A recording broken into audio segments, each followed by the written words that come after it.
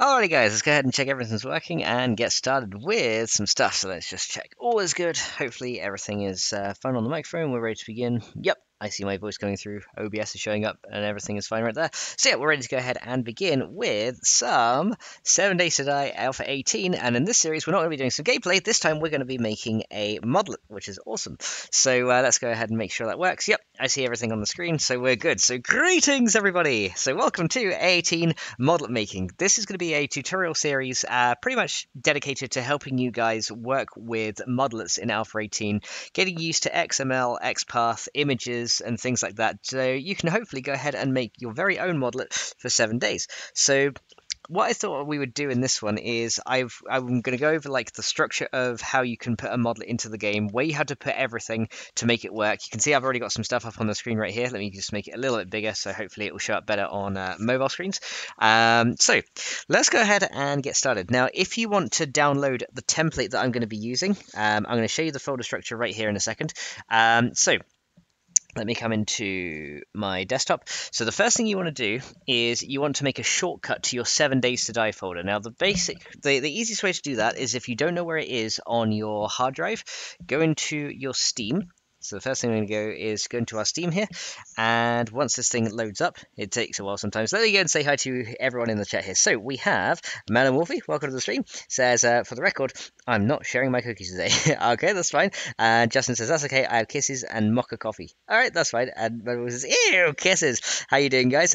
Ronald, welcome to the stream, dude. How you doing? And KB, I see you. So yeah, KB's here, Man and Wolfie doesn't have to work. And Mr. Bonecracken, welcome to the stream. How you doing? And Patrick says, in Modlet, just a Yuffie word for small mod that goes in a bigger, farther reaching mod. Pretty much, yes. Right, let's get this random ad for a game off the screen. So pretty much, yeah, a modlet is a small mod that you can then combine with other modlets to make a mod pack. Pretty much what I did with Dead Rising. So let's go ahead and see. So what you can do is if you want to find where 7 Days is, go into Steam, and then we can go ahead and right click on this and then go into properties. Then the next thing you want to do is go to local files. And then if you want to find where your folder is, you just go to browse local files. And then it will go ahead and open this up. So you can see that for me, it's under C, program files, x86, Steam, Steam apps, common, 7 Days to Die. And this is where we're going to go ahead and do our modding. So let's go ahead and see what we got here. So Joshua Harris, welcome to the stream. And let's see. So Justin Clark is fine. Awesome says, no dying, so bad. We want more Rip Fox. I'm sure you do. Well, I'm sure we can do some more when the next experimental drops as well. It's going to be awesome. Okay.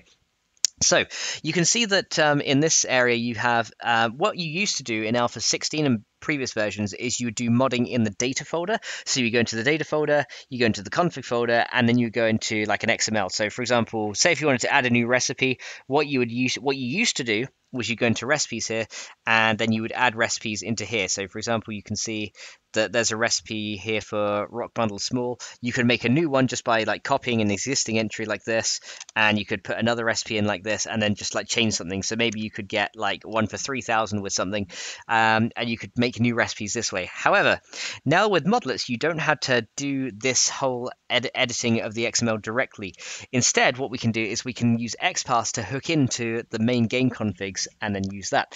So what we're going to do is we're going to not save that because I just made an edit, so don't save this one. We're going to go ahead and make our own little modlet that's going to hook into the XML. Now, the first thing you want to do is once you're in your 7 Days folder, create a mods folder. You have to spell it exactly like this, capital M and then ODS in lowercase. Make a mods folder, and then inside the mods folder, oh, if I hang on, if I get to my actual 7 Days folder, would actually help me, wouldn't it? Let's go. Here we go. So you make a mods folder right here in 7 Days. And then this, you can see with this, my Fennec Modlet Foods, but I've got a little one here already set up called Make a Modlet. Now in the description, there is a link where you can go ahead and download the basic template for Make a Modlet. So then you don't have to like set up all the folders and everything yourself. So I'm assuming you guys are going to go ahead and download this if you want to make your own modlet, because then you can pretty much copy this, and I don't have to like manually go over all where the file placements are, because I've already done that work for you, and it's all going to go from there. And here he says, my brain hurts now. So that means you're handing out dog treats. Wolfie. He says, I'm doing good. Just had a magnitude 6.3 quake in area. Oh wow, dude, that's crazy. Let's see, he only resurrects if the wolf eats shaped with yellow eyes, orange fur, and a nightshade concoction. There we go. Arsenic neither ones. Just ignore the funny smell. They still taste good. Okay, that's fine. I'll ignore the smell. Okay, so what we're going to do is we're going to go ahead and if you click the link in the description, you can download this, and then pretty much once you download the make a modlet stuff, unzip it and then put it into your mods folder. Once you do that, you'll see something that looks like this. There'll be a config folder, a UI atlases folder, and a mod info folder. So the first thing we're going to do is look at mod info. This is where you go ahead and name your mod. So I've gone ahead and just called it let's make a modlet, and it just says does some cool stuff, and it's by me. This is what you guys will get from the download, but if you want to go ahead and change it, you can change it. So I'm actually going to go ahead and change it, and we're going to do a modlet which allows us to make if you guys remember Fennec mod in A16, there was workstation removal kits where you could go ahead and, you know, using a wrench or a tool, you could then have something in your inventory to pick up a workstation in the world. And that's what we're going to have here. So I'm going to call this one Fennec modlet world, and then workstation removal. Okay, and what this modlet is going to do, so this is where you describe what your modlet does. So this is allows the player to pick up working workbenches, etc. in POIs to use in their base. There we go. So that's what that's going to do. Author is me, and then the version is just going to be 1.0. That's fine. So we're going to go ahead and save this down, and we're done. So once you've edited mod info, you don't have to come back to that again, and it's pretty easy to do. Nobody cares. We want carnage, says Willow. I'm sure you do. Let's see here. So you're like right, says Autobot, and driving and listening with the kids. They can't hear you, so you be you. Alright, sounds good. By the way, I just had pig blood and gut soup, or don't go on for dinner earlier. Oh, okay, nice. Nice. I was having a look at that, actually, see if I can find some images for everything. Okay, so once you've done the mod info stuff, you don't have to worry about that anymore. You can just go ahead and remove it, and close that down, and that will be saved. Okay, so once we've done that, let me go back into... Right, let me go ahead and remove this folder here just like in the right place. So that's your mod info. Now the next thing we're going to do is go into config. Now what you do with these files here is this allows you to make changes to the main 7 data configs. So if you look here, I've got one for blocks, items, localization, loot, progression, recipes, traders, and this corresponds to the folders in the data folder here. So for example, if you wanted to change or make a change to biomes, you would go ahead and make a biomes XML in your mods config folder. So if I did want to do some biome changes, I would come into my mods folder, I go into my modlet, go into config, and then I would make a biomes.xml somewhere in here, and that would allow me to hook directly into the changes as well. And it says I need a moment to swallow my vomit back. And I was like, ew. I could have lived a happy life without knowing that. It says, it's yummy, Metal Wolfie. It's full of iron. There we go. Nope, save me, says Metal Wolfie. Yeah, we don't want to. We do. I'm sure it's good. It's really good for you, and it tastes great. But yeah, I can see how some people won't like it. Okay, so the first thing we're going to do is we're going to look at how to add a new item into the game, because adding items and making new recipes is probably the easiest thing you can do to start out your modelers. So let's go ahead into items. We're going to open items XML here. Now what you want to do is I've already started this for you. I've got a opening configs tag and a closing configs tag. Between these tags is where we're going to do all our stuff. So I'm going to make a comment first. So the first thing I'm going to do is I'm going to do this, and then do this, and then between these, so you do open bracket, exclamation mark, and 2 dashes, and then close it out with 2 more dashes and a closing bracket like this. Between these, you can put a comment. Now, comments, what they do is they are just for you to read, and it will tell you, it can pretty much help tell you what your code does without then having to actually read the code itself. So say if you do like a big complex bit of XML, you can then just put a comment above it and says, this part of XML does this. So what we're going to do is we're going to say new items. And then underneath this, we're going to add some new items. So let's go ahead and look at how we actually go ahead and add new items into the game, because this is the first thing we are going to do to get started. So let me just put my tablet on charge as well, because that's running out. Haha. Okay, come on, go the right way. There we go. YouTube says, anybody chime in, please change the subject from E. coli soup. While watching major operation shows in Discovery Channel. It's one of my weird likes. So you're like watching people like cut people open and stuff, and then you're eating blood soup. That's hilarious. Okay, so that's pretty much all the comment does. Comments don't affect anything. It's just for you to then, when you come back to your Modlet like later on, it's for you to just reference what you did before. So let's go and have a look at how to add a new item. Now, the simplest thing you can do is copy an existing item and make changes to it. So if you want to find all the existing items in the game, go back to your main 7 Days to Die folder. Remember, you can get that through Steam if you lose where it is. Or if you're in your mods folder, you can just like back up a few and then you'll come here. Then go into your data folder and then go to config. So just like in your modlets folder, you have a config folder in the main data folder in 7 days. Then find items. And then we can go ahead and open this up. And in here is going to be all the items that ever was in the game. So you can see the items have really weird names. So for example, like the stone axe is called in the XML melee tool stone axe. So if you're not sure what the items are, you can go ahead and kind of type the name of the item as it would appear in game, but without any spaces. So for example, if I was to look for, I don't know, the wrench, I could just type in wrench with a capital W. And let's see if we can go through it and find a wrench. Here we go. And you can see that the wrench is called Melee Tool Wrench. Okay, so this is how you can find items quickly. You can press Control F in like Notepad++ or something like that. There's other Notepad software you can use as well. You can do it in basic Notepad, but I recommend Notepad++. You can download that very quickly from a Google search if you haven't got it already. It's a very good editor, by the way. But yeah, we're going to go ahead and make a new wrench because I want... Actually, we're not going to do a wrench, we're going to do a claw hammer, because they actually remove the ability to upgrade with a wrench. So let's find claw hammer. So claw hammer, we're going to type claw with a capital C and hammer with a capital H, no spaces, and let's see if we can find it. So it's not that one. Why don't we actually look directly? Let's end it with a quote as well, because sometimes ending it with quotes can help you find it. Here we go. So item name is Melee Tool Claw Hammer. Here we go. So this is going to allow us to see all the properties of the claw hammer. So there's a lot of entries in here. So I can tell you what some of these things do. Display type is what you see in the UI when you open the menu. So this shows like the amount of stuff it repairs, the block damage it does, the entity damage. The hold type is how it appears in the hand. So when you're holding the hammer, different hold types will make you hold the hammer in different ways. So the hammer has a hold type of 32. Don't really have to worry about that one for now. The mesh file is pretty much what the hammer looks like in game. So that kind of directs you to the prefab. Material is metal. That's kind of what the hammer's made out of. Repair tools is the stuff you use to repair the hammer. So you use repair kits to repair your hammer when it goes. Degradation breaks after means when your tool reaches 0 durability, does the item get destroyed, or does it just say it's 0? This is the sound it makes when it's broken. So the sound name is just called item needs repair. This is what the sound is if the hammer breaks. This one is actually kind of obsolete. I don't know why they included this one.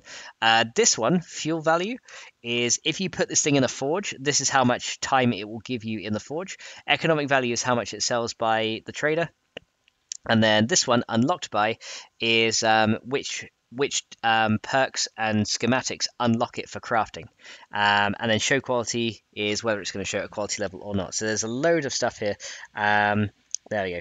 And Justin says, plus, if you avoid all bacteria and funguses, then your immune system degrades and you get sick more often and just gets worse and worse. Metamorphosis says, there's a reason why there is a law about not giving pigs deworming throughout life, unlike cows that only need it once a year. Pigs need it every 3 months. Oh, wow. Let's see. It's good remember with the goats are boiled and sauteed and then boiled with blood again. Wow, that sounds like a really complex cooking process, by the way. Okay, so there's other things here as well. So let's go ahead and just go over some other basic properties of items. Action 0 is what happens when you left-click with the item. So when you left-click with the claw hammer, you swing the hammer and you hit stuff. So this is what this next one here, the class, is what tells you what it does. So dynamic melee is pretty much saying when you left click with action 0, so the left mouse button means you do a melee attack. That's pretty much what it does. Sphere is kind of like the radius of the melee attack around the crosshair. This is the sound when you swing the hammer. And then tool category, harvesting tools, we'll get into that as well. Grey start and grey's end is pretty much the amount of space around the hammer where you can make a glancing blow. So in the melee stuff now, they added like glancing blows and things. That's what determines these values. Swing degrees and swing angle is like where it swings from and to, so you can adjust those. And use grazing hits is whether you can have glancing blows with your weapon, which is true. Now the right one, action 1, is your right mouse button. So this is what happens. So when you use the right mouse button with a hammer, it repairs stuff, and this is why it has the class of repair. Delay is how many seconds there are between hits. So repair actions still need a delay amount. That's the little comment there. So between hits, you need it will take 0.64 seconds before you can then hit again. This shows you how much it will repair a block. So repair amount is like 400. Upgrade hit offset is how many times you have to hit the block in order for it to repair compared to a stone axe. So the stone axe takes 4 hits or 3 hits. The claw hammer you have -2, so whatever it usually would take, it then subtracts 2. So if a block, for example, takes 5 hits to upgrade, using a claw hammer, because it's got -2 here, will take 3 hits to upgrade. So it's pretty crazy. So didn't your mother ever tell you not to anger a woman riding the crimson wave? Yeah, there we go. Let's see, and then the other important one we're going to want is allowed upgrade items. So what this says is which items the claw hammer can use to upgrade blocks. So this is really good because you can then use this property here to limit the upgrade items. So say if you make a special tool or something that can only use 1 or 2 type of upgrade items, you can go ahead and do that. And then that's use power attack animation is false, so that means hammers can't do power attacks. And then over here in the last one is in the effect group is all the properties of the tool hammer. So max range is how much you can reach, so that's the reach of the hammer. So 2.2 means you can hit enemies like 2.2 blocks away from where you are. So that's block range, and block range is 2.5. So yeah, that's pretty much like how close or far away you have to be from entities and blocks to hit them. Entity damage is pretty simple. That just says, it does 12 entity damage. This one here, the percentage adds, means when you find a claw hammer in the world, it has a 15% variance either way. So some of them might do 10 damage, some of them might do 14 damage. It just depends. So it's just a random range. And then you also have, for the higher tier tool hammers, you then have this one as well. So a tier 2 has 10% more damage at tier 2, and then tier 6 has 50% more damage, and then it fills in the rest for you. There's a couple of other ones. So it shows you the block damage. So it does 22 block damage. Again, 15% variance and plus up to 50% for the tiers. So as you craft better ones, it does more block damage. And then it also has degradation. This tells you how much durability you have. So degradation max is like how much durability does it have, and again 15% variance. They like their variances in this one as well. So there's a load of things in here. Stamina loss is how much stamina you use, and this one has a 5% variance in stamina loss. And then these ones over here, the damage modifiers, show you how much the damage is modified for certain types of blocks. So what this means is if you hit a wood block with a claw hammer, you do 50% damage. If you hit a metal or an earth block, you do 75% damage with the claw hammer. Or you do 75% less damage with the claw hammer. You see it's subtracting 75% of the damage. So there's other ones over here as well. Degradation max is the durability. So at level 1, it has 2,000 uses, and at level 6, it has 8,000 uses. And you'll see there's these tags, perk -69er and stuff. We'll get into that in a little while. Degradation per use is how much durability it uses each time. So it's got 2,000 durability, but it uses 10 durability per hit. So essentially what that means is it has 200 uses at level 1 and 800 at level 6. So a bit of math.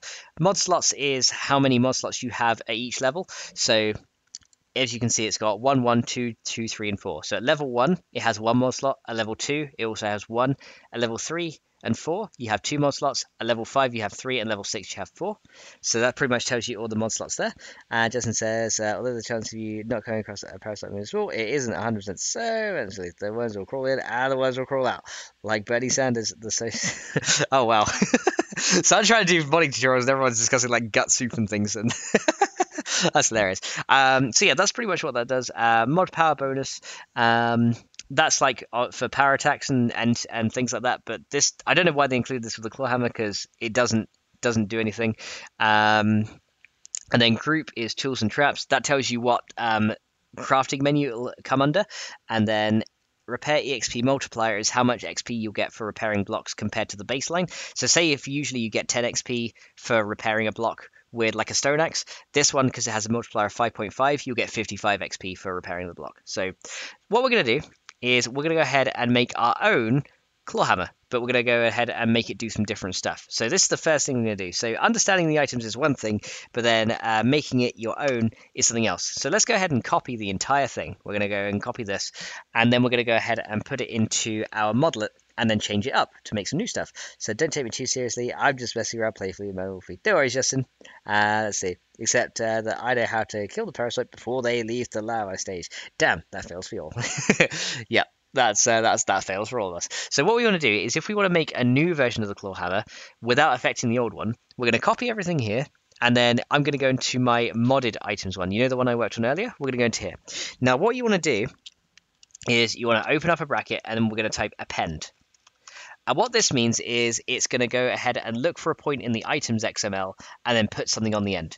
Now what we want to do is we want to add a new item onto the end of this. So let me go ahead and go to the very start of the document, and you can see that the first thing this XML opens with is an items tag. So to reference this, we're going to use something called an XPath.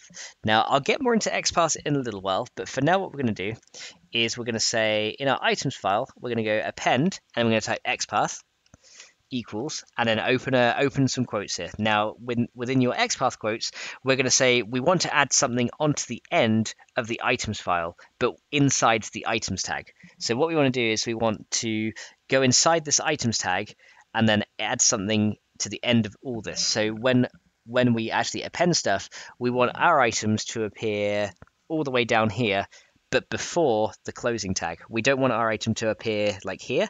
We want our item to appear here. So we want to add stuff like, this is where it's going to add stuff here. So stuff will go here. So this is what this append tag is going to do. So to make sure it does that, we're going to do this. We're going to say append XPath, and our XPath we're going to do /, and that means from the start of the document, look for the items node. So what this is going to do is it's going to look for the items node and then put something on the very end of it inside the items tag. So append XPath items means that our new items are going to show up here once the mod gets applied to the game. So new stuff will actually show up here once you load the modlet, which is awesome. So let's see. Okay, so talking about stuff. That's awesome. So talking about food and stuff. So yeah, if you guys do have modding questions, let me know though. If I'm explaining stuff too fast, of course let me know too.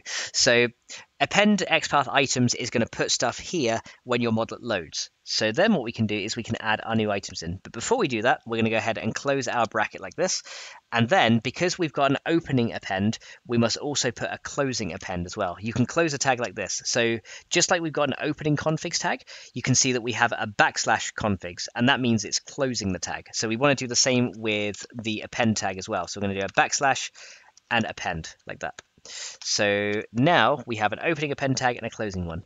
Now a general rule with XML is all tags need to be closed. So if you have like a tag that's left open, it will throw you an error. So just make sure that you close your tags. So the next thing we're going to do is we're going to add our claw hammer copy into here like this. So we're going to go ahead and copy it right there. And we're going to name this something different because otherwise it will overwrite the one in game. So see what I told you? They wanted carnage. This is true. They wanted carnage. How you doing, Live Dog? Says I'm talking about fruits and vegetables. And yes, we are meant to eat meat. Even chimps eat meat. Okay, so what we're going to do is we're going to call this something else. We're going to call this. What I want this tool to do is remove the workbenches from the world using certain items. So we're going to call this. Melee tool because it's still a melee tool, and we're going to call it workstation removal tool. And then what I'm going to do on the end of it is, for me, because my mod's called Fenrir Modlet, I'm going to put FM on the end of it. Now you can put, and it's recommended you do something like this, or at the start of your item names, to distinguish your items from other modlets. Because say if another modlet had something called melee tool workstation removal tool, it would throw you an error and start overwriting the items. So by putting FM onto the end of mine, it allows me to find the tool quickly in the creative menu because I can just type FM and it will show up, and it also distinguishes my melee tool from another modlet's melee tool. So it's pretty easy. Sphere says, "You're doing great, Max. How you doing, Sphere? Welcome to the stream, dude." And Shelby Martin says, "Do you still game with Games for Kicks tool?" I haven't gamed with him in a while actually, but it would be nice to start up. It would be nice to start up with him too, though. That'd be really cool. Okay, so this is my melee tool, workstation removal tool, FM. Now to make sure our modlet works, Let me close down. Hang on, let's go ahead and we don't want to save this. I just want to undo everything in this file. Let's go make sure our Modlet works. So now that we've got that, let's go ahead and open up 7 Days to Die via Steam, and let's see if our Modlet works. So let's go ahead and load this up, and let's go and play. So when you go ahead and make a world, it will load up your Modlets in the world. So let's go ahead and see. So we'll start up 7 days, and we'll go from there. Sphere, don't lie, he sucks always, it's minimal. So, the first thing you want to do is, when you're kind of testing Modlets and things, go for a new game, and the best thing I can recommend is open a Navigaine world, and just call it like Testing World, something like that. So let's call it Testing World, and we're going to go ahead and start that. So we can go ahead and open up a new world, and then while the world is opening, press F1. There's 2 things you want to be looking out for here. You want to be looking out for yellow text, and you want to be looking out for red text. So let's go and see. So there's some yellow text here. This is for Fennec Modlets. You won't see that one, but we might see some yellow text or red text. You want to be keeping an eye out for that, because yellow text and red text can tell you if your Modlet is going wrong somewhere. So this yellow text for me is telling me my Fennec Modlet Foods is having some missing scripts on some blocks I've added. But other than that, it's fine.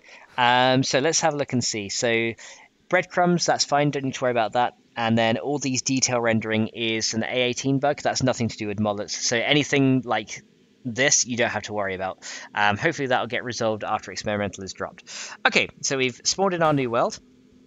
Okay, so let's go ahead and see if our item appeared in game, because we didn't get any red errors and we didn't get any XPath warnings. Now usually you'll see a warning if your XPath is incorrect, and it will tell you which XPath is incorrect, and it will say did not apply this XPath, did not apply this one, and then you can go ahead and change your XPath to correct it if that is the case. But in our case, there's no yellow or red text to tell us there are incorrect XPaths or mal-formatted XML. So we're doing good. So let's go ahead now and enable creative mode. To do that, you're just going to go into console and type CM. That'll get you the creative mode. And then press U. When you press U, you'll go into your creative mode straight away. So now we're going to search for melee. We're going to go ahead and copy the name of our tool in the XML here. So let's go ahead and find that. So in my items XML here, let's go ahead and copy this one, melee tool workstation removal tool, and we're going to copy this guy and we're going to paste it in here. And as you can see, haha, the melee tool workstation removal tool, it does appear in game, and you can see that it's got, here's the melee damage, the repair amount, everything like that. So you can see that it's shown up in game. However, there's a couple of problems, right? One thing is it doesn't have a picture. The other thing is, like, it doesn't display a nice name. Like, if you tried to search for this like normal, it's gonna be horrible, right? So it doesn't have anything nice about it. Now there are a couple of ways we can resolve this, and we're gonna go over this. In just a second. But initially, our item did appear. Now, if we go ahead and put this in our inventory, you can still click and drag it. You can see that we are holding a hammer, so the holding and everything works just great, which is good. You can still swing it, you can still repair stuff, because essentially this was just a copy of the hammer, minus a few things that we're going to go ahead and fix. So let's go ahead and do some fixing. So what we're going to do is we're going to exit the world. You don't have to come out of the game completely, because the XML will be loaded dynamically every time you continue a game. But just so the music doesn't play in the background, we're going to come straight out of the game, just so you guys don't get bothered by the intro music. So let's go ahead and see what's going on. So the first thing is we want this to actually display a nice name in game. Now there is a file that you can reference that will do this for you. If you go into your modlets folder that we created, so we're going to go into mods and into our tutorial mod here. If you go into config, you'll see that if you downloaded the pack from my GitHub, there is a localization file. It's a blank one, and it's a text file. So you'll see that you have key, source, context, changes, English, French, German, Klingon, Spanish, Polish. So essentially what this does is it will take the names from the XML and translate it into a human readable language. So the first thing we're going to do is we're going to go ahead and change the horrible name into something that's going to be readable. So the first thing you want to do is get the item name from your XML. So the item name from my XML is this. So let's go ahead and copy this guy, and you're going to paste it on a new line. So each new item has to be on a new line. So if I made like 3 items, I paste one item here, so like removal tool 2 and removal tool 3. All goes on new lines. So currently we only have one new item, so this is what we're going to do. We're going to post it on this one. So the next thing we want to do is the source. This is which XML your thing is in. So this is in items.xml, so we're just going to type in items. The next thing is the context. The context is what kind of item it is. Now, in the case of the claw hammer, it's a repair tool. So let's just call it tools. And we're going to go tools. And then changes is what changes have happened. Is it a new item? Has it been updated? In our case, it doesn't really matter what you put in this next one. I'm just going to type new because it's a new item. And then after that, this is where you then specify in English what your thing is. So what I'm going to do is I'm going to put a set of quotes here, because say if you have like commas in your item name, if you don't have quotes, it will separate things and it will go horrible. So when you're actually doing your item names and descriptions, I always recommend you use quotes here. So this is going to be called a workstation removal tool, right? So we're going to say workstation removal tool. Now, I don't know what this is in French, German, Klingon, Spanish, or Polish. So what we're going to do is we're going to put, so how many commas have we got left? So we are up to this point here. So we have 1, 2, 3, 4 commas left. So at the end of that, we're going to put 1, 2, 3, 4 commas left right there. So what this is going to do now is instead of displaying melee tool, workstation, removal tool, FM in the game, if you have your language selected as English, it's going to say workstation removal tool. Let me go ahead and show you. So let's go and start up the game now, and you'll see now that it will actually display something that's actually humanly readable. So let's go ahead and see if we can do that. It says, now about, bye, good banter. No such thing as a herbivore. They will eat meat when they need it. They aren't meant to always eat that, but they will on certain times. And actually it says, later whoever is leaving. So let's go and continue our testing well. So we'll reopen our testing well. Again, F1 it, keep an eye out for the red text. And somehow says, run it with a tank and put some super zombies along the way. That's something we can get into a little bit later. I just see it. Someone says, Max, the intro music is freaking me out. And I sit there thinking, if the music freaks you out, what happens when you fight a zombie? This is true. Okay, so let's open our world again. And let's see if this worked. So, everything still seems as normal. We still have the thing in our hand. This is good. Let's go ahead and select this thing. And now you can see, instead of saying melee tool, workstation removal tool, FM, it now just says workstation removal tool. So that is how you go ahead and solve that. There is still an issue. There is no description, right? So when you go to the description to read the description on it, there's nothing there. So we're going to go ahead and fix that next.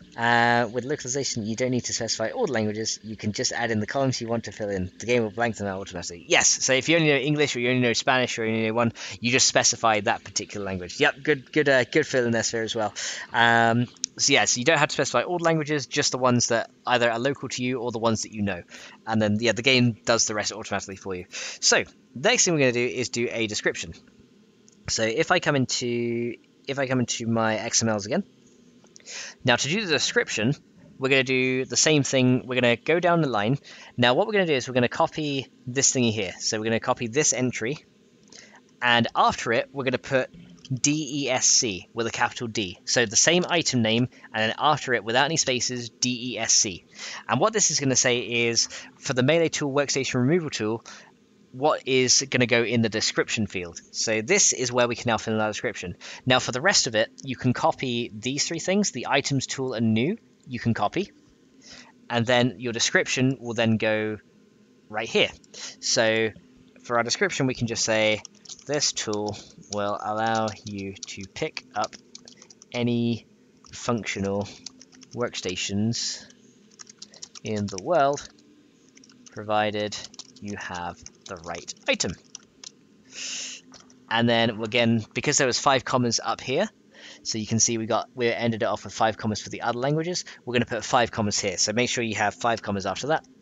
But say if you were doing like a Spanish one, instead of doing it in the first one, instead of doing it like right here in the first one, Spanish is 1, 2, 3, 4, 5. So Spanish would end up going right here. So Spanish would be here, for example, if you wanted to do a different language. So that's pretty much how it will specify which language you use. So now, if we save that, we can come out of the game and we can go back in. and we should see that our description has been updated as well. Can you set it to just select the language that the player chooses without adding in the languages at the top? Well, what you can do is you need to actually add the language that you would like it to come out in. So say if you only know the Spanish one, you will go ahead and just add your Spanish language, and then if the player selects the language in their options, so I think you can select language somewhere in the options here. If they select language in the options, it will then show the Spanish text if they have Spanish selected. If not, I believe it tries to default to the English text if there is no other available, and then if nothing else is available, it will then default to the XML name. I believe that's how it works. So it will try the language you specify, then it tries English if it doesn't find it, and then if it doesn't find English, it then goes and resorts to the item name. I think that's how it works. So the next thing we're going to do is we're going to check our description. So if we go and hover over this now, hopefully this is now updated with a description for us. So let's go on to there, and it did not. Maybe I have to come out of game completely to do that. Let me just double check in the XML as well, because this should tool description, items, tools, new, and we do have 5. That should work. Maybe I need to come out. Maybe it doesn't refresh localization automatically. It does with XMLs, but localization might be different. It might load that before you go in. So let me come right out of game and come right back in, because sometimes if it doesn't work like that, you might have to come right back out and then go right back in again. So let's go ahead and try it. There we go. As that's the fallback. Fit says, correct, you should always specify something in English as that's the fallback. So it doesn't actually translate it. How can you put in different, Katie says, how can you put in different rock textures? I will go over that one in a future tutorial. For right, because that's more for doing with Unity. Right now we're going to go ahead and do XML stuff. But I will show you how to do different rock textures, make your own rocks in a future tutorial, because that can be a nice little Unity tutorial on its own. If they choose Spanish and they don't have the Spanish description, it will display the English one. Localization requires a game restart is because the menu needs it. Ah, I see. So there you go. So from Sphere 2 himself, if you edit the localization file, you have to restart. So yeah, now it should work. So if we go into here now, select our claw hammer and go into here. There we go, and now the description shows up in game. This tool will allow you to pick up any functional workstations in the world, provided you have the right item. There we go. So the other thing is we don't currently have any icon for it. So currently it just looks blank in the hand, and that looks pretty naff, right? So let's go ahead and see if we can go ahead and fix that. So let's come out of game, and we're going to go ahead and fix this up. So the next thing we want to do is we want to go ahead and come into the XMLs for items again, and we're going to add a new property into this. So what we're going to do is we're going to add it at the top underneath tags. So let's go to our tags, and we're going to go ahead and make a new line. And then we're going to type open bracket, and we're going to go property, space, name, equals, and then we're going to open some quotes. And then this property is called custom icon. So we're going to go capital C and for custom, and no space, and then a capital I for icon. So custom icon with capital C, capital I, no spaces. So this is going to allow us to specify an icon that already exists within the games files or specified somewhere else. So what we want to do is make this have the same custom icon as the claw hammer. Okay, so what we're going to do for that is we're going to go value. So we're going to go a space after our quotes and then say value equals, and then we're going to open some quotes here.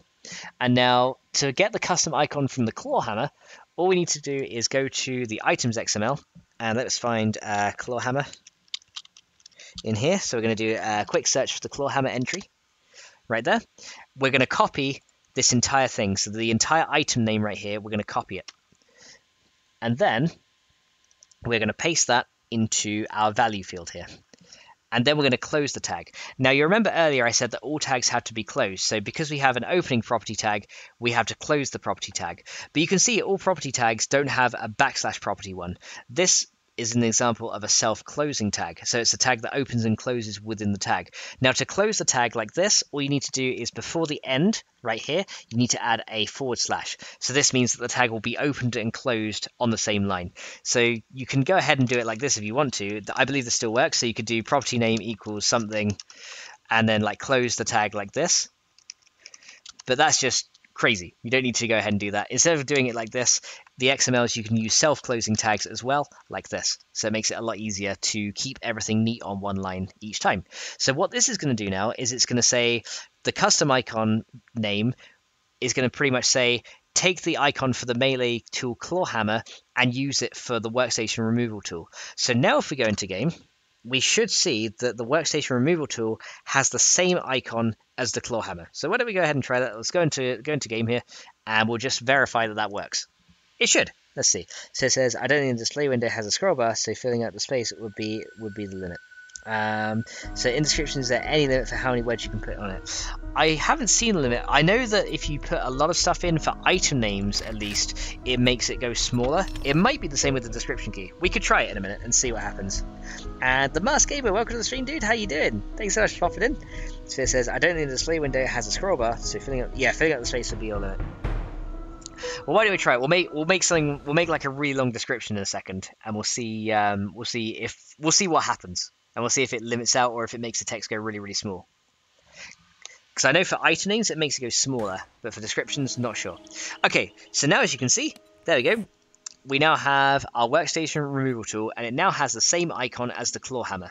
So essentially, in the XML, let's just review it so you guys know exactly how that worked. All we did is in our melee tool workstation removal tool, we specified that we wanted it to have the same custom icon as the Clawhammer. That's pretty much all it does, and it will display it. However, now we have another issue. Say if we have this, let's go into creative real quick. And Clawhammer. Let's go ahead and get one of these. Now, say if we have both items in the thing, how at a glance are we going to be able to tell the difference between them? Because as you can see, the icons are exactly the same. We have a little bit of a problem right here, right? So there is something we can actually do as a first base to help us distinguish between the two items. So for example, let me go and show you another thing that uses this property. Let's go ahead and type in wrench, okay, and we're going to go ahead and go for the dev blocks. So you can see that there's two types of wrenches. There's a regular wrench, and then there is a dev super wrench, and you can see that this super wrench uses exactly the same icon as the wrench, but it's a different color. So instead of having to make a whole new icon, we can actually recolor existing icons to help distinguish different things, which is really good. And I'm going to show you how to do that next, so that you can go ahead and make this thing into a different color to tell the difference. So let's go ahead and do that. So what we're going to do is to make this icon a different color to the Clawhammer's icon, we're going to add a tint property. So we're going to go property name. So we're going to start it exactly the same way. So start a new line and go property space name equals, and then this time we're going to say custom with a capital C in the quotes, and then icon with a capital I, and then keep going. We're going to go tint with a capital T. So property name equals custom icon tint, and this one is going to allow us to recolor the Clawhammer icon. Now the values given is in RGB format, so we're going to go value. And then RGB format has 3 numbers like this. So it has 1 number, 2 numbers, 3 numbers like this. You can do it in this way, or you can do it in a hex format, I believe. Actually, let's do it in hex, which is slightly easier. So let's see about getting a color. The easiest way to find the color you want is to use a hex color picker. So let's go and Google a hex color picker. So say if we want our item to show up in orange, right? We can go ahead and say, let's find a nice shade of orange. So let's go here. So Google has their own one. Let's say we want it to show up in a dark orange. We're going to go ahead and select this color, and then we're going to copy the hex value from here without the hashtag. I think you can copy the hashtag, it still works. But let's go ahead and copy this guy, and we're going to go ahead and paste it right in there, and then close the tag. And save it. And now what this should do is, if I've done this correctly, it should go ahead and make this show up in orange for us. So Adredden, welcome to the stream. How you doing, dude? Thank you so much for popping in. And Masked says, not too bad, mate. Thanks. How's the stream going? Very well, thank you, dude. And how you doing, Fancy? Welcome to the stream. Okay, so now we're going to come out of game. And because we didn't do any localization changes, we should just be able to reload the game again. And this should be fine. So let's go ahead and do that. Okay. So now, once we go ahead and do that, we should be able to come into the game, and you can see now that our Clawhammer icon has been tinted into an orangey color. Look at that. So now we can go ahead and have our workstation removal tool be different than the claw hammer. So now at a glance you can tell the difference. So if you want to recolor icons, you can use the custom icon tint property and then specify a hex color, and it will go ahead and overlay that hex color over the top. A bit like how dies do it. But it obviously won't affect it in game like the actual held item, but the one in your inventory, like the icon here, will be affected, which is really cool. Now there is another thing that I want to remove from this. Currently you can see that the workstation removal tool has mod slots. Now I don't want my thing to have any mod slots whatsoever. So the next thing I want to do is go ahead and remove these mod slots. Fancy says, I'm mess. Someone's been into my room and I'm missing things. One of those things being my tablet stars. Oh, I'm sorry, Fancy. I hope you find it soon. Everyone says, doing well, thank you. Doing very well, thank you, dude. Linsurvivor says, this should be fine. Famous last words. Yes, famous last words. So I want to go ahead and remove the modifiers here. So let's go ahead and do that. So let's come out of game. Actually, I'll just pause it here because then we can come out.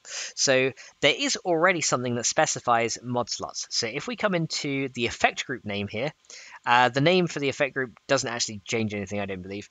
We're going to go and look for, there should be something in here that specifies mod slots. Here we go. So you can see that there is a passive effect on here that says this is how many mod slots it has. So as its base level, it says, we went through this earlier as well. So at levels 1 and 2, it has 1 mod slot. At levels 3 and 4, it has 2 mod slots. So it's pretty much specified in the same order. Levels 5 and 6, it has 3 and 4 mod slots respectively. What we're going to do is we're going to go ahead and say we want 0 mod slots at every level. So we're going to just change these to 0.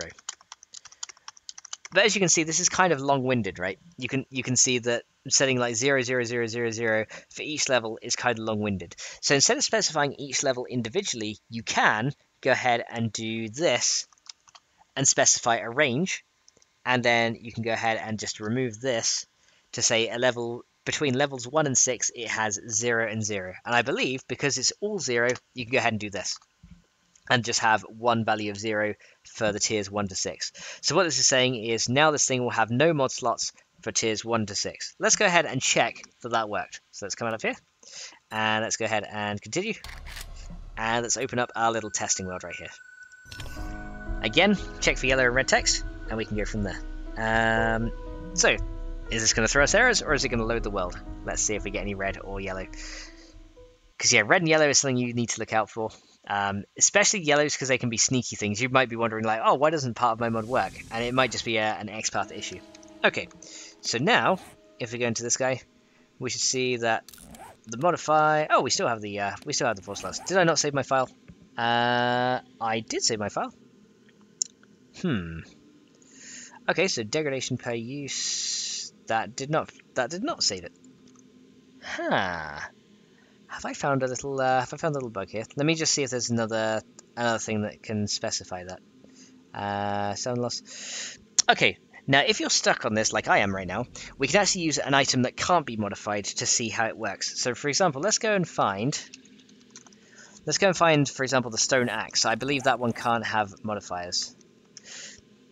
Let me see. So we go this one. We can modify it.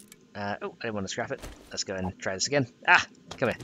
I believe this one. Oh no, it still does have modifiers here. Huh, maybe you can't remove modifiers then. I wonder if there's any without modifiers. Let's try the torch. Does that one have modifiers? Let's see. That one doesn't have modifiers, and it has melee. Okay, let's try this then. So it says maybe spawn it in a new one. Okay, yeah, we'll try and spawn a new one, see if that works. That's another thing we can do as well. So let's go and type in Workstation removal tool. There it is. Let's see if this one has mod slots. It still lets you modify. Oh yeah, of course. Spawn in a new one. Okay, so yeah, previous items don't get overwritten, so that's something you had to be careful of as well. So yeah, there you go. Thanks, Fifth. You went ahead and spread that for me. So yeah, now that we spawned in a new one, we delete the previous one. So yeah, some things don't get overwritten, but now we spawned in a new one, we can see that because it's level 3 and we specified 0, there are no mod slots available. We still have a cosmetic slot, but no mod slots. So that did work after all. There you go. And Joshua says Wood Club. So Wood Club doesn't have mods either, I don't believe. Then let's have a look. Can we not add mods to a wood club? Let's see. I don't know if I don't know in A18 they changed that. Nope, you can still add modifiers to a wood club. Even a crappy wood club you can add modifiers to now. I remember when you didn't used to be able to do that. But yeah, that's pretty good. So Ricky, welcome to the stream, dude. How you doing? And Sphere says, hi Ricky, nice to see you. How you doing, Ricky? Thanks so much for popping in, dude. Okay, so that did actually work. So we're gonna go ahead and get rid of this old one and keep our new one right here. There we go. So now, as you can see, this does actually work. The description is filled in. We now have a custom icon, and we've pretty much added an item successfully to the game, which is very cool. Let's go ahead and get rid of the stuff I don't need as well, because hang on, let me dump all my inventory now. So yeah, if there are some things that don't seem to work when you edit them in XML, check for yellow text, and then if the item still hasn't updated, just as Fear recommended there, spawn in a new item and check that that worked for the new one, which is awesome. And Ricky is good. Awesome, dude. And Joshua says, oh, okay, I thought it didn't. Yeah, I think it didn't used to an A17 or something. There were some that didn't have any. I think the Stone Axe's one as well. It didn't used to have mod slots, but now it does. So that's pretty much allowed us now to go ahead and create a new item, which is awesome. So there we go. Right, so let's go ahead and quit out of the game. And we have successfully, guys, lo and behold, added one new item to the game. So quite a lot of work involved to do it, but as you can see, the item is now in-game. Now, let's, for example, say we wanted to add another item. So the next thing I want to do is, with the Workstation removal tool, I want to have a certain item in the inventory in order to use to then remove a workstation from the world. So we're going to create an item called, I don't know, Workstation Removal Kit. Something like that. A Workstation Removal Kit sounds like a good idea. So what we're going to do is we're going to go into our items XML here, and we're going to go and we're going to type open quote, and we're going to type resource. And this should go eventually, if we go, actually let's go item name equals resource. So item name equals, and this will take us to some resources that we can use to copy. So that's bundles. We don't want bundles or schematics. Okay, so let's find a base. So resource pretty much is like rocks, stones, sticks, wood, things like that. Acid is a resource, plant fibers, wood, crushed sand. So all these things are examples of resources. So let's go ahead and find a resource that's made of metal. Okay, because that's my Workstation Removal Kit is going to be pretty much a metallic object that you can scrap into iron if you want to. So we're going to go ahead and do that. So the easiest thing I can find which would represent that is the iron fragment, because this allows you to scrap into the scrap iron, and that's what I want my thing to have as well.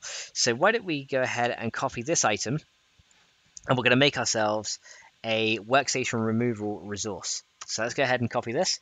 So what this is going to be, this item that I'm about to make, is something that my Workstation Removal tool uses to then pick up the workstation in the world. So if we have one of these in our inventory, it will use that item up and then allow us to pick up the workstation.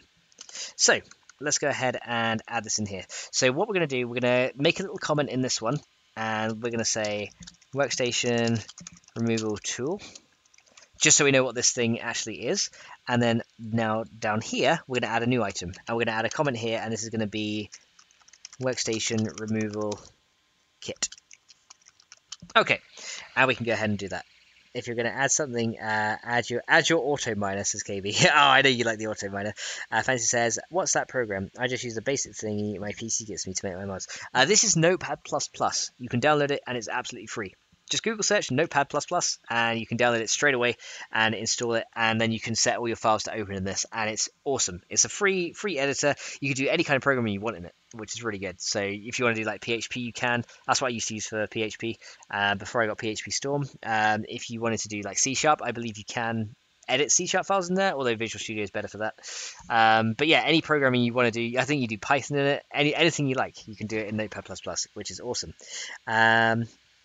I say Ausfizz Railgun. That'd be awesome. That'd be awesome too.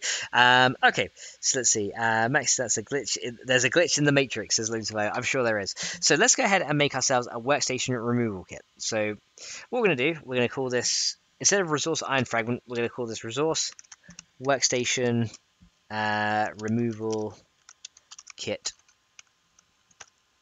And then I'm going to add FM because this is from Fennec Modlets, right? So we're going to go ahead and adjust some things now. So the first thing we want to do is we don't need to adjust the hold type or the mesh file or that stuff. That's fine. We don't need to adjust the material, but I want to adjust the weight because this will tell me how much scrap iron this is going to go ahead and scrap into. So we're going to go and say this scraps into, instead of 5, it's going to scrap into like 25 scrap iron. And this stack number property here tells me how many of them I can have in my inventory at once that takes up one slot. So instead of 1200, I'm going to say we can hold up to 5 of these in one slot. And then this one, sellable to trader, is whether you can or cannot sell it to the trader. I want these to be able to be sold to the trader, so I'm going to change false to true. Now, economic value is how much it's worth, and economic bundle size is how many of them you need to sell in one batch to get your economic value. So what this is saying is for every 5 of these I sell together, I'll get 25 casino coins as a baseline. But what we're going to do is we're going to change this. We're going to remove this property because by default I believe it sets to 1. And then we're going to say that this is worth, I don't know, 300 casino coins, just as a baseline. Now the other thing I want to do is change this from, I want to change this material here. Currently it's M resource iron fragment, but I just want it to be made of metal. And the easiest thing we can do is go to here, and we can find, I think there's, oh actually no, it's just called M resource, forged steel. Okay, so each one has its own material. So actually, for now, I'll leave it the same because that gets into a whole other can of worms that I don't really want to open right now, and this won't really affect anything too much. City says there's an XML tools plugin for the 32-bit version of Notepad. It helps. Oh, nice. 1200 would be better, says KB. I'm sure it would, but we don't want our thing to be overpowered, right? So let's go ahead, and then we got Workstation Removal Kit, because this is something you wouldn't be having too much of, right? So this is going to be our Workstation Removal Kit. Now, I could specify a custom icon for this as well. So if I wanted this to like look like a workbench or something, and then we can tint it, we could do that. However, I'm not going to do that. We're going to create our own custom icon for this one because I like the idea of my Modlet having its own icons that we can use. So what we're going to do is we're going to go ahead, and if you guys downloaded the little pack that is on my GitHub, you should see a folder in here called UI Atlases, right? And then within this one is an item icon atlas and a UI Atlas folder. In your versions, there will be some dummy images. I had to put those in to just specify within GitHub to actually upload those folders for you. But in my one, it's empty. But we're going to go ahead and create an icon for our resource workstation removal kit. So what we're going to do is I'm going to open like paint.net or something. Paint.net is actually a really good thing for editing. I recommend you download it. It's free. And here's how you make your own icons. So what we're going to do is we're going to go ahead and we're going to start a new thing. And the dimensions that you have to specify is it has to be 160 by 160. So 160 by 160 square. I'm going to go ahead and copy this. Next, I'm going to go ahead and just remove the background. And this checkerboard pattern means it's just transparent. So all items in game have a transparent background. Otherwise, you'll get like a big square of color in game, and it won't look very good. So we don't want that. Ricky says exchange 1 kit for the price of a 4x4. that would be pretty funny. Overpowered as hell. Okay, so what we're going to do is we're going to use some of the in-game icons to make our own icon, because you can do that. So if you want to find some of the icons that are already in game, go to your data folder. So go back to your main 7 days folder and go to your data folder. Now, if you go to item icons, this will show you all the icons that's currently used in game. So you can use these icons and make your own ones from the ones that are in game. I'm going to do this for now because if I start downloading stuff from Google Images on stream, I think I will probably get copyright strikes and things like that. So I don't want to do that in this video. We're going to go ahead and make our own icons from here. So what we're going to do is we're going to find the one for the wrench, and that was called, or the one for the, not the wrench, sorry, the one for the workbench, right? So let's go ahead and why don't we do a search in here? Might make it easier. So if I search item icons for workbench, there you go. And here is the icon for the workbench. So what we're going to do is we're going to open this separately, and I'm going to copy this workbench entry into here. And then we're going to go ahead and make it a little bit smaller like this. There we go. And then I'm going to go ahead and grab another icon here, and this time I'm going to search for a wrench. So let's try and see if we can find a wrench in here. No icons found. Oh, maybe it's case sensitive. Hang on. Let me see, not there. So that's the wrench. Hang on. Melee tool. Okay, let's try melee tool. See if we can find the wrench in here. There it is. Melee tool wrench. Let's go ahead and grab this guy. So we're gonna again open this in another window, and I'm gonna copy this guy.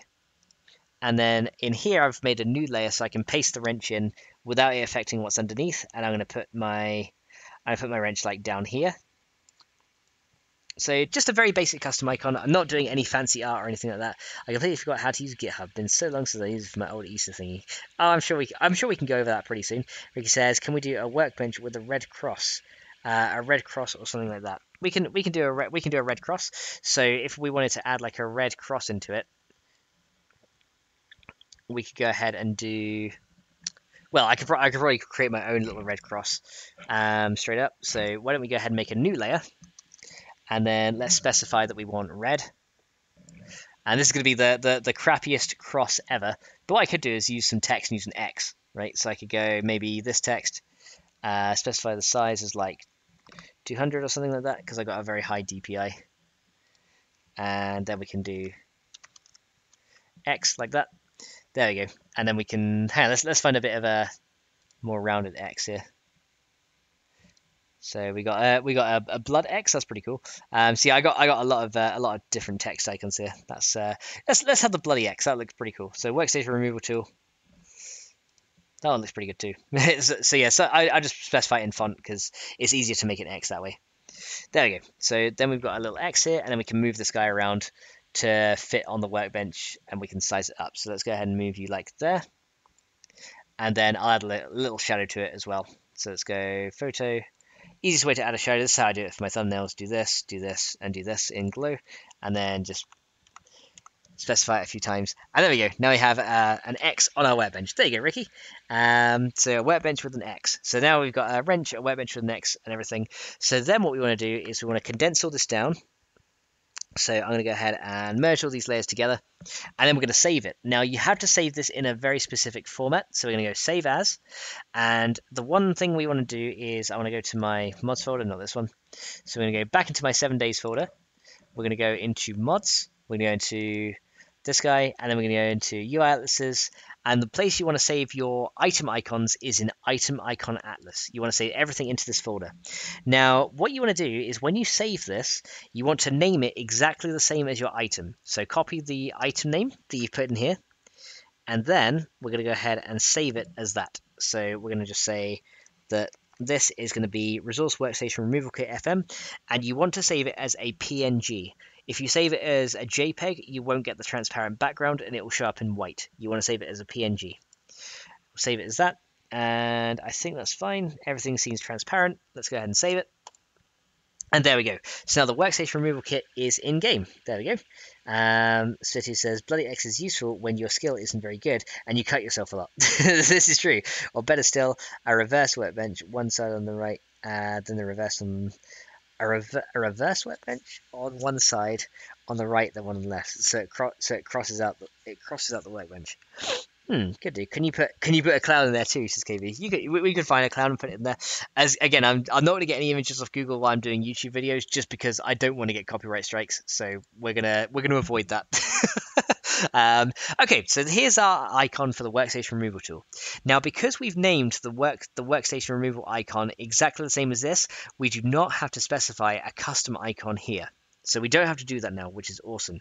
But there's one thing we didn't do yet, and that's create some localization so it will actually show up as nice in-game. Because currently, if you search for in-game, you're going to have to search resource workstation removal kit FM, and that's not nice to read or to search. So what we're going to do is we're going to go ahead and add a description key and a name key for this. So we're going to go ahead and copy this and put it in here.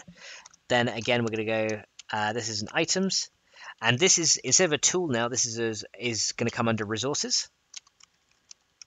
And then this is a new item, and then we're going to call it workstation removal kit. There we go. Hopefully I spelled that right. And then we're going to add a description for it. So we're going to copy that again, and then add desk into it.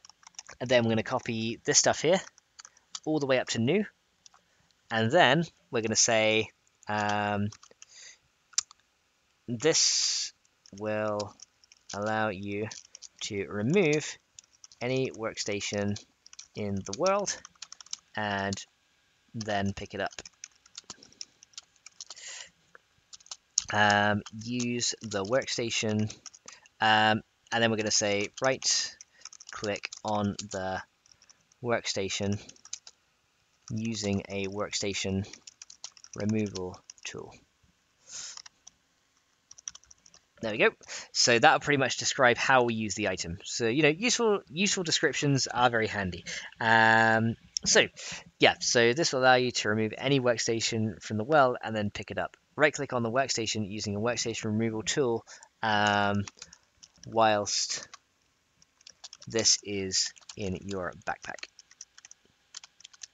There we go. So be a little bit specific so then people that are using it won't get confused on how to use the item, because in-game descriptions that describe how you use stuff is very, very handy. Any functional workstations in the world. And let's update this description as well and make it a bit better. So we'll just say to use it, equip on your hotbar and right click on the workstation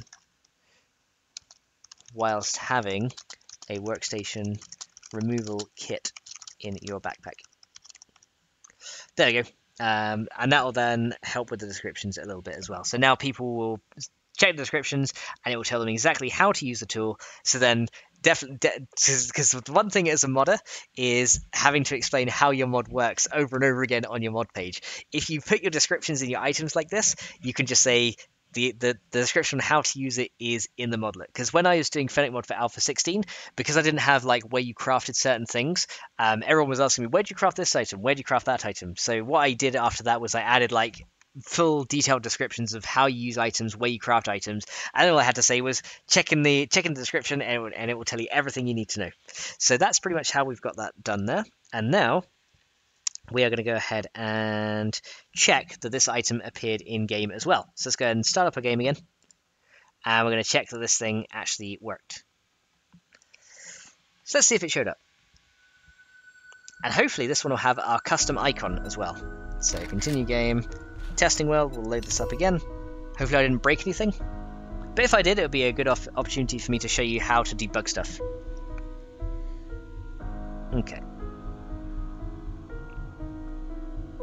So let's go ahead and grab this thingy. And once we come up here, and do we have any XPath errors? We do not, I don't believe. Nope, no XPath errors. There's a warning up there, that's breadcrumbs. Okay, so nothing to worry about there. Okay, so let's go and check in creative mode. If I type in the right command, so CM for creative mode, then press U. And then if I type in workstation removal, there you go. So there's our workstation removal tool, and now you can see our workstation removal kit has the description and it has our custom icon, which is awesome. And you can see it stacks to 5. Have faith for you to break into new ground. So Sphere says Modlet localization is one of my favorite features in A18. Same here. You don't have to you don't have now to use DMT or anything to patch the localizations. That's a really good thing. I'm really glad they added that too. So yeah, you can see now that we've got our workstation removal kit. It has the custom icon that we made for it, which is looking really good. Looks good in game. No little artifacts in the image. Always something to check for as well is artifacts in the image. Like if there's any like white dots or anything in there, then you know you've like missed a spot in the transparency, but this looks pretty good. This allows you to remove any workstation in the world and then pick it up. Right click on the workstation using a workstation removal tool, which is whilst this is in your backpack. Yep, so that makes sense. And then this one, description right here. This tool will allow you to pick up any functional workstation in the world. To use it, equip on your hotbar and right click on the workstation whilst having a workstation removal kit in your backpack. Okay, so let's go ahead and use this guy, put this guy in, and let's spawn in the workbench into the world and see if this works. I can tell you right now it's not going to, but we're going to find out why in a minute. So we're going to go ahead and put this in, and if I right click on this thing, nothing happens. You can see that this thing is not doing anything. and there's a few things that we have to do to make this work. So the next thing we're going to work on is how to make this be able to be picked up, which is going to be awesome. Axel, welcome to the stream, dude. Says, hi Fox, Ricky, KP, how you doing, dude? And Roby94 says, how can we put back the raw iron mining with stone like how it was in Alpha 17? I will show you that in a little bit. That's actually a really easy thing to do. Actually, that's a really easy thing to do. I could probably show you that really quickly in a second. But for now, let's go ahead and exit the game. So now what we're going to do is we are going to go ahead and go into another folder that we haven't touched yet. So don't worry, it's not too scary. We're going to go ahead and we're going to go into mods. And we're going to go into our modlet here. And this time, instead of items, we're going to go into blocks. So I've showed you how to add new things into the game. Now what we're going to do is we're going to make changes to some things. Now before I do that though, I want to specify on my workstation removal tool that it can only use the workstation removal kit. Because currently, if you look up here, the allowed upgrade items, right here is all this stuff. But the item we're going to use to, essentially the way we're going to pick up a workstation is we're going to upgrade it into like a box, which we can then pick up, which gives us the workstation. That's kind of how I did it in Fenrir mod before, and it's actually a really good, efficient, clean way to do it. But in order to do that, we need to specify the upgrade item that this hammer can use. Currently, this item we created is not able to be used by this thing. Because it's not specified in allowed upgrade items. So what we could do is we could go ahead and just add it to the end like that. But I don't want my tool being used as a general all-purpose claw hammer. So instead of just adding it to the end like that, I'm going to go ahead and remove everything in here, and this thing now can only use the workstation removal kit to do stuff. It can't go ahead and upgrade any other block in the game, only workstations. So that's the first thing we're going to do to go ahead and start making this stuff work. So can you use the hammer to pick up broken workbenches and fix it? Well, broken workbenches and fix it can be done by regular claw hammers and things like that. You can like repair workbenches and stuff using the claw hammer, using the stone axe, provided you have the right items. That's already covered, I think. Unless, of course, they change that, I'm not too sure. But picking up the workstation, you will need to go ahead and use a new tool, which is what we created right here. The next thing we need to do is allow the workstation to be picked up, right? So what we're going to do is, first of all, we're going to go ahead and make something that the workstation upgrades into, which we then pick up to turn it into the workstation. Sounds a bit confusing, but trust me, it's going to be fine. So let's go into our blocks. And first of all, we're going to add a new container. So let's go ahead and say, we're going to comment here, and we're going to say containers. So this is going to be our containers, and then this is going to make changes to existing workstations to upgrade them into containers. Okay, so might be quite confusing right now. Just stick with me and you'll see what I'm going to do. So the first thing we're going to do is we're going to open the vanilla blocks file so we can see what's going on there. So let's go into our main 7 days folder. We're going to go into config, and then we're going to go into blocks. Now this is going to show us all the blocks that are in the game. So you can see there's air blocks. This is all the terrain blocks that are in the game. We want to look for a container block. Now we're going to type block name equals, and then we're going to type CNT. Now CNT is just short for container. Okay, so this is going to show us all the container blocks that exist. So the chest 01, chest 02, storage chest. We want to find the cardboard box because that's going to be a good one to go from. Container Apache artifact, cabinet bottom, a wall oven, granite sink, covered cabinet, covered cabinets. So we could type in, let's see if it's container cardboard. Here we go. Container cardboard box extends container garage storage.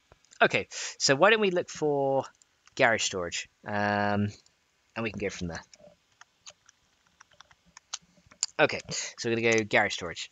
Okay, so we're going to copy this guy here. So custom icon, description key, decoration box. Okay, so let's go ahead and copy this guy here. And this is going to be a box that our workbench upgrades into, which will then allow us to open it and then get a workbench. So Let's see. So the only way to remove a workstation is now the kit. Sweet. Yep. So that kit is now the only way to remove the workstation from the world. So let's go ahead and make a new block. So the first thing I want to do is, like in the items file over here. So you see in the items file, I had to start with an XPath, an append XPath. So append XPath to items. The blocks one though doesn't start with an opening items tag. The blocks file starts with, instead, as you can see, if we go down here, an opening blocks tag. So what we want to do now is add new blocks to the end of our blocks file. So just like with items, we had append XPath as items, we're going to go append XPath equals, and then instead of /items, we're going to use /blocks. And then this will add new blocks to the end. And of course, we have to make sure this tag is closed. So before we do anything, let's go ahead and do a closing append tag. Then we can put our new block in here, and we can name this to something that's a bit more useful. So why don't we call this, instead of container garage storage, we're going to call it container workbench box. And then also put FM on the end of it, because this is for Fenrir modlets, so it distinguishes mine from anything else. Okay, let's go and save that. So currently it's got the custom icon of container garage storage, that's fine. The description key will allow you to specify in localization a particular description for a lot of different blocks. So say if you've got a load of different blocks that you want to have the same description, you can use a description key to specify. But we don't actually want this, so we're going to go ahead and take this out. So let's go ahead and get rid of that. Now, this one actually has a class of loot, but I don't want this to be lootable. Instead, what I want to do is have it so that you can pick up the block and then get an item back. Now, there are certain blocks in the game that you can pick up and it will give you an item. So let's search for a property called pickup in our blocks folder. Okay. So the first thing we find is the wood frame master. Here we go. So value equals true. And okay, so what we're going to do is this property here is called can pick up, and this allows you to, if it's set to true, will allow you to pick up the block straight away, which is really, really good. So what this is saying for the wood frame, if you pick up the block, you'll get this wood frame variant helper back. Now, don't worry about this just yet. We're going to go ahead and specify this a bit later. Just for now, we're going to go copy this property. So we're going to copy the can pickup property, and we're going to add this to our block. So let's go ahead and put it, instead of having it a loot class, we're going to remove the loot class because it's not a lootable block. And because we removed the loot class, we need to remove the loot list as well. So we're going to go ahead and remove the loot list. And I think that's everything there that we need. And now we're going to go ahead and add the can pickup property. So let's go ahead and just put it somewhere. Where do we want to put it? Allow rotations as true, that's fine. That's the texture, that's fine. Let's go ahead and put it right here. So property name is can pickup value true. And then what we're going to specify here is when we pick up the block, what block do we want to get? So because we want to get a workbench when we pick this up, we're going to specify in param1 that we want a workbench to be given back to us. Now, if you're not sure what the workbench is referenced as in blocks XML, you can just try searching for it. So let's just try workbench and see if it's actually called workbench in here. It is. So the block name workbench is what we want to pick up. So let's go ahead and copy workbench, and we're going to go ahead and put it right there. So what this is going to do is, with this box in the world, when you look at it and press E, because can pickup is set to true, it's going to allow that box to be picked up. But instead of giving you the container workbench box, because we specified param1 as workbench, it's going to give you the workbench back instead, which is going to be really cool. So let's go ahead and see if this works in game in a second. I don't think there's anything else I need to specify in here. Let's go ahead and actually neaten this up a little bit as well. So it needs resource paper. So this is how you repair it. So say if you break the box a bit and you want to repair it, that's how you would do it. But we're going to go and make that neatened up. Because yeah, for some reason they like to go ahead and put everything on one line for some reason. Just says, cool. Wonder if you can do something similar with cars. Have a tool made to retrieve engines. Use it and it places a container that you loot for an engine of varying qualities. Yes, you can do that. That's what I did as well that's what I did for a super wrench, which is really cool. So let's just go and review what this does before we go ahead and move on and show you in the world. So what I've done is I copied the garage storage entry in the XML and I call it container workbench box. What this does is it's not a loot one, so I removed the loot properties from it, which is the loot list and the class of loot. And instead I added a can pickup property to this, which allows me to then look at the box and press E. And because I've specified param1 as workbench, it will give me a workbench when I pick up the block. That's pretty much all that does. Now the other thing is you can see that we have a drop event. So the drop event is when this block is destroyed, it will give you paper. So this is saying if you destroy the block, it will only give you paper back and 2 to 8. But that's going to be kind of sucky, right? Because if I destroy this block accidentally, I don't want to lose my workbench and just get some crappy paper. So what we're going to do is we're going to change this. Instead of resource paper, we're going to say workbench. So now what happens is if I accidentally destroy this block, it will still give me the workbench back. But you can also see it's saying right now it's going to give me between 2 and 8 workbenches. We don't want that. We just want it to give me 1 workbench back. So we're going to change the count property to 1.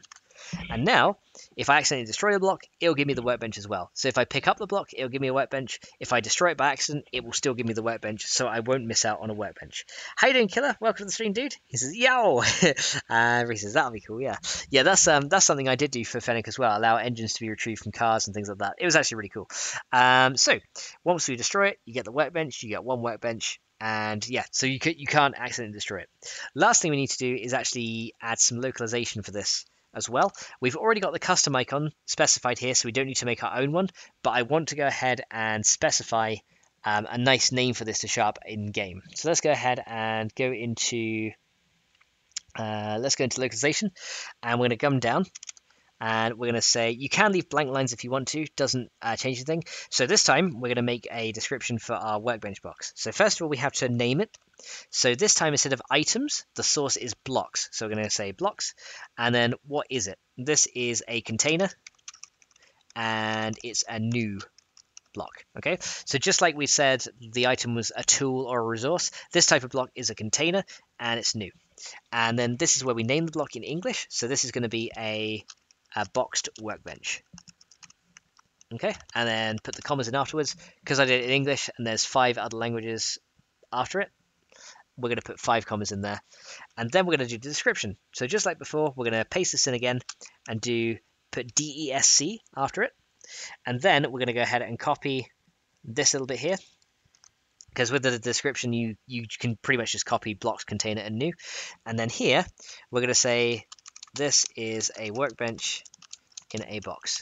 You can pick this up to retrieve a workbench, or destroy it, or destroy the box to pick up the workbench. There we go. So again, useful description so people know exactly how to use it, and there we go. Blood can be used for a lot of things in game, like making something like Molotovs out of blood and guts that attract zombies forcefully so you can escape. That'd be pretty cool. Today, workbench traders would be so happy. Yeah, that would be pretty good though. We do want that, Scavy. Yeah, no we don't. No we don't. That's too OP. Yeah, you gotta be careful of OP-ness. I know you guys like OP, but you know, we gotta be careful. So now we have a description and an icon and everything for the container workbench box. Let's go ahead now and head into game and check that it works. So now that we've added one thing, you always want to do this. Like, as you add stuff, go into game and check it works. Don't add a ton of stuff and then go in game, because more likely than not, you'll get errors and then you'll have to debug a lot of things and it will lead to frustration. Do one thing at a time. Trust me, the best way to do. One thing at a time, check it works, check it performs what it's meant to do, then move on. Another thing, check it works, and move on like that, because trust me, it will lead you to a lot less frustrations that way.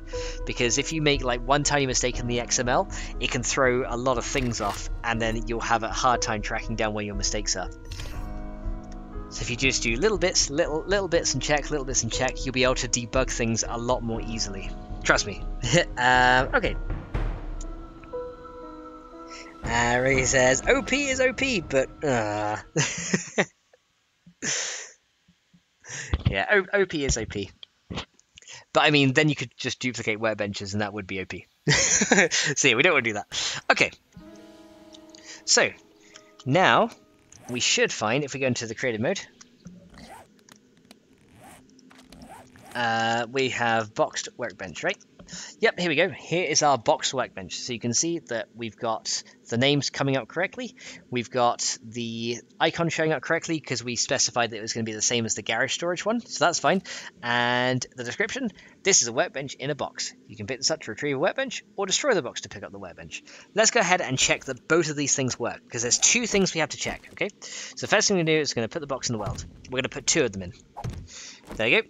And look, now it says press E to pick up a workbench. So if we pick this up, you can see that I got a workbench in my inventory. So picking this thing up works. Now, does it work if I destroy the box? Let's see. Let's go ahead and smash this a few times. Hopefully not run out of stamina before I destroy it. Should have got like a fire axe or something, but let's just go and check. If we accidentally destroy the box, do we still get a workbench? Hopefully we do.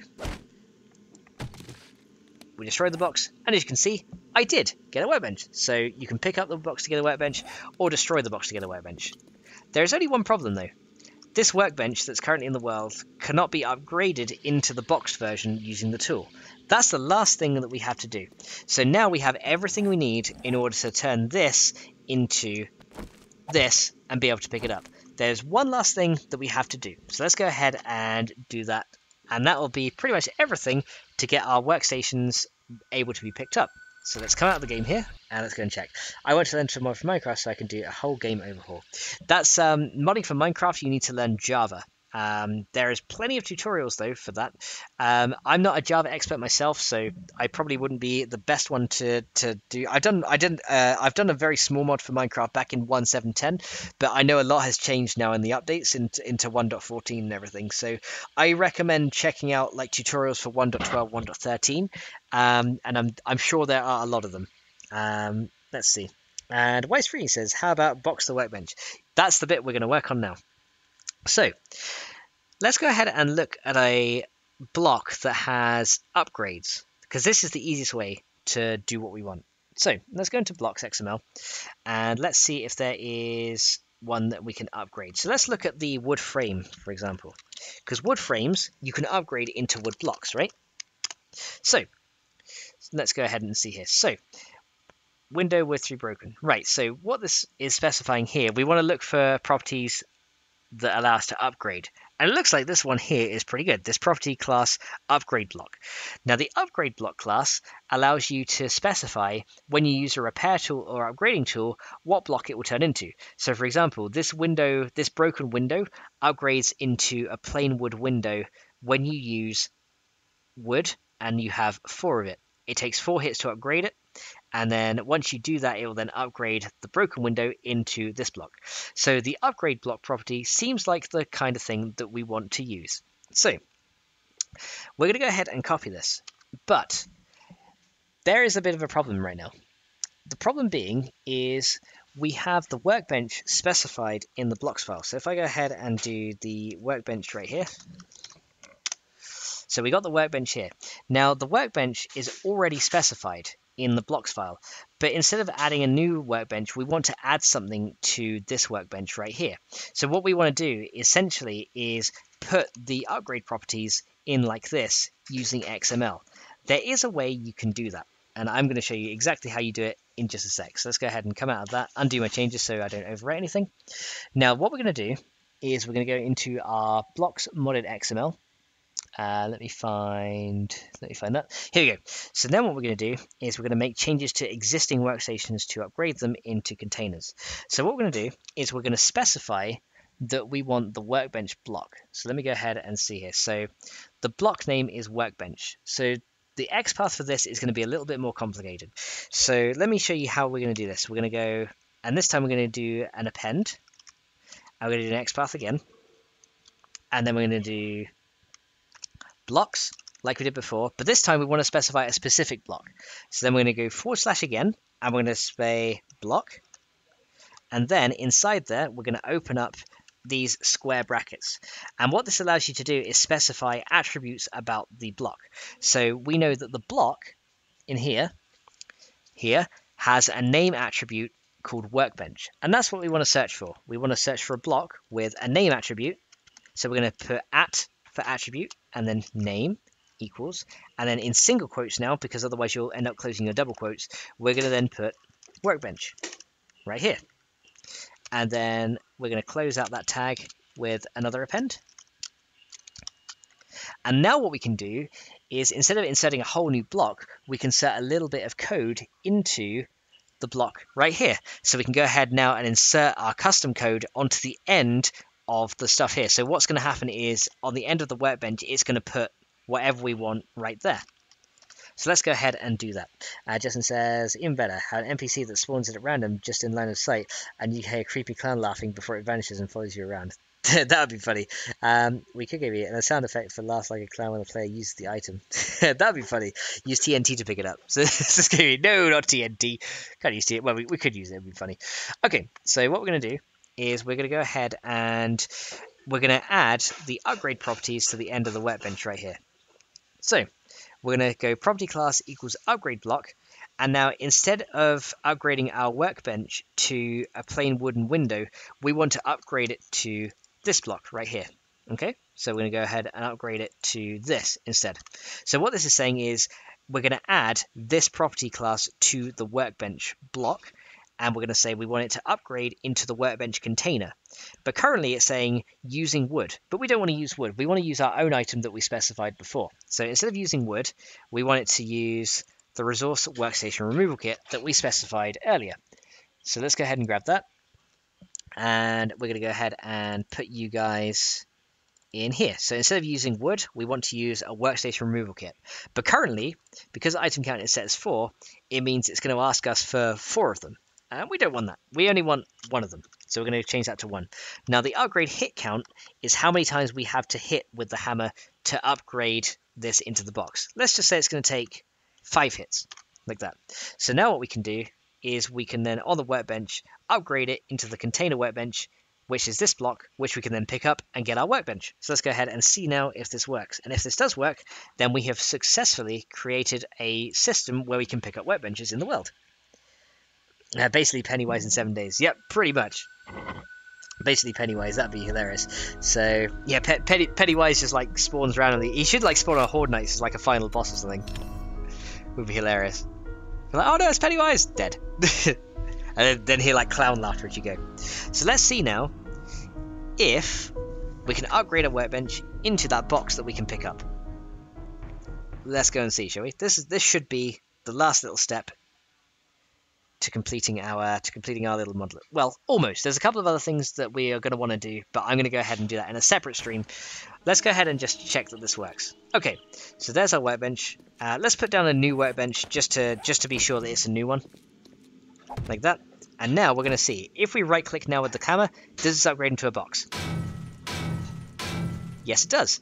And as you can see, we can now box up the workbench, and we can now pick it up, and we get the workbench back. I think. Yes, there it is, right there. So now what you can do is, if you find a working bench in the world, you can box it up and pick it up, and there it is. So we've now created successfully a mod where we can go ahead and find working stations and pick them up into workbenches. How awesome is that? As you can see, it has removed some of the workbench removal kits from my inventory. So now we've gone ahead and done that. In case it's save first, I think we did already. I did Control S. If I have a texture map for the models for the zombies, I can repaint one into a clown, but the egg will be best. Just need someone to make its head bigger and feet too. I'm sure someone could do that. And says, here he says, save first 2 hits. Okay, and it says, oh, that would be evil. So yeah, 5 hits from that will upgrade it. Now, you know that I specified 5 in the XML, but it takes 3 hits to upgrade, right? So although I specified 5, it takes 3. Now why is that? Let me show you why. The main reason is because on the... if I can find my XML, let me come out of game real quick, and then I can show you guys why.